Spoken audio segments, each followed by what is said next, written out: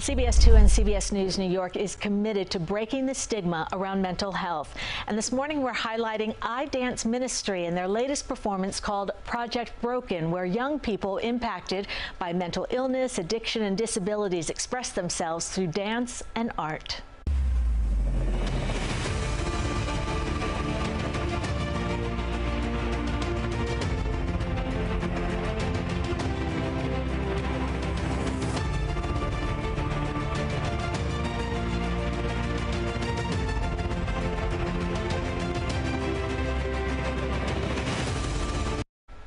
Joining me now is Maria Daniel, founder of iDance Ministry, and two of her dancers, Ananda Daniel and Tomislav Novistic.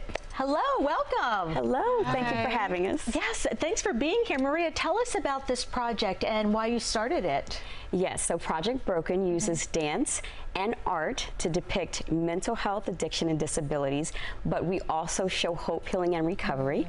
And it came about because of the need. I saw before the pandemic, my dancers, family members, friends, they struggled in silence, and I wanted to give them a voice through the creative arts. And it has three parts. We do expressive dance art. We had an art exhibit where we invited students to tell their story.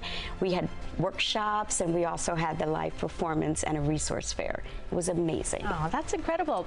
Ananda, why did you join Project Broken, and what has it meant to you? I joined Project Broken because it's all about it being okay to not be okay, and it impacts people because it's focused on hope, healing, and recovery. And I also connect as a dancer too because I've personally struggled with mental health during COVID-19, so I really know the importance of bringing awareness to mental health issues. Oh, that's true. Tomislav, how about you?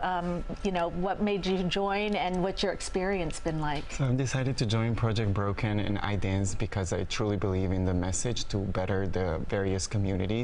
And experience has been wonderful. Maria is very nurturing and supportive, and she creates this environment that's very safe for artists because as an artist you're very vulnerable, and she creates a safe space for us to express our ideas and our feelings. Aww. Now, for anyone wanting to get involved with Project Broken, what are you looking for? Well, you have to believe in my philosophy, which is that dance is authentic, it's empowering, and it's healing. I don't want people to come through the organization, I want you to come to. So it's a mutual exchange, it's a connection. I intend to have a long relationship with all of our dancers, and that's what we're looking for, just to have a heart of service, a heart to be authentic, and as he said, very safe in this environment to express who you are. And where can people see the Project Broken? Yes, so we will be performing on July the 30th at the BIPOC Mental Health Awareness Month event. It's at the Oscar Schindler Performing Arts Center in West Orange, New Jersey.